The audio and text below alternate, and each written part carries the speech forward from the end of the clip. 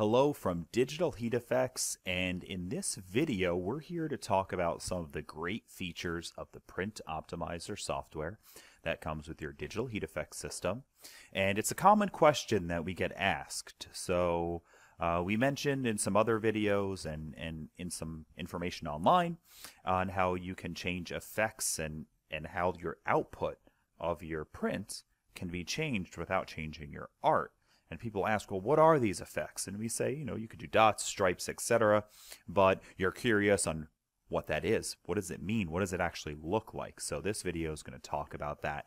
And we're also going to go a little bit into how you can make all of your own custom print modes really simply. Okay. Now, this is not a training video. This is not a substitution for training. So if you've got a DigitalHeat FX system, be sure to complete your training so you can get really deep into how to create print modes and etc. But I'm just going to give you a little brief demonstration of how this works and what it looks like. So as you can see, I've created some print modes myself: vertical thin stripes, round dots, inverted round dots, and a dither. I'm going to show you what those look like and where there's some places in Print Optimizer where you can go ahead and make these changes. So the first thing I'll do is I'll just show you in the properties,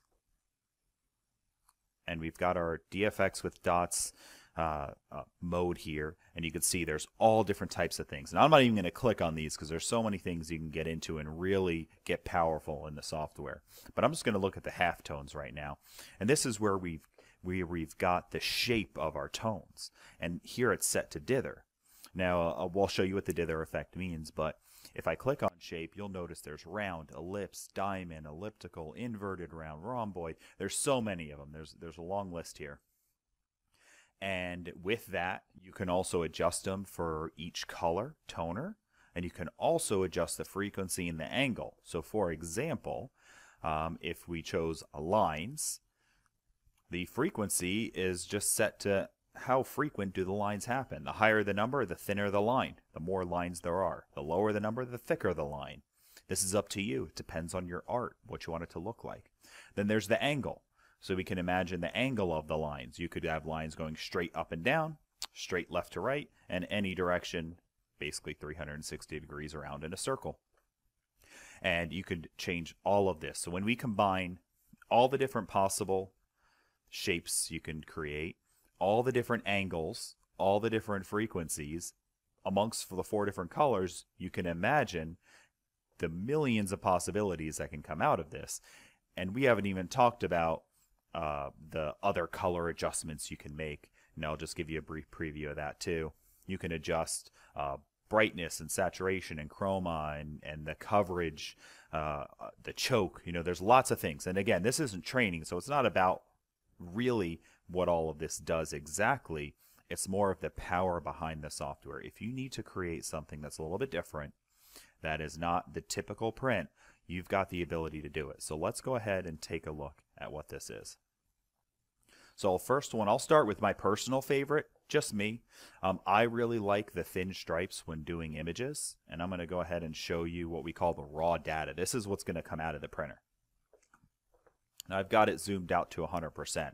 So we'll get in really close. So you can see that there's stripes actually in this image. Now we're super zoomed up, right? So just if we want to have a reference point, take a look at this cat's eye right here, and you can see how thick that line is. Let's bring this down to about the size of what it would be on the shirt. Here we go. So the monitor I'm looking at right now, this is pretty close to what it would print at. And again, this is just a visual representation. The printer is going to print it exactly. But you can see when you look close here, those lines are almost nothing, right? They're so little, but they make a big difference in the look and the feel of the garment. So it gives it a little more stretchability, a little more breathability.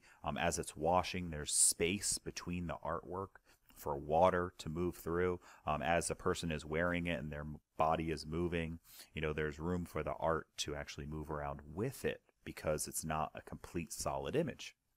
It feels better. So let's take a look at the round.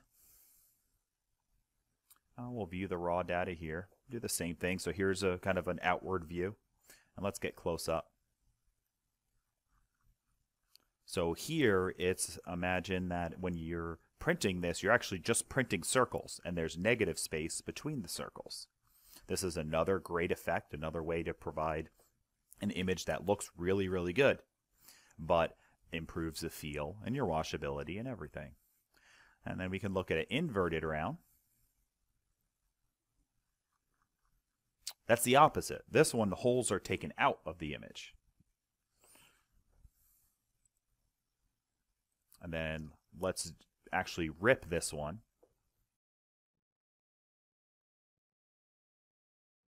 So when I rip it, what I actually do is I'm preparing it for print in a sense.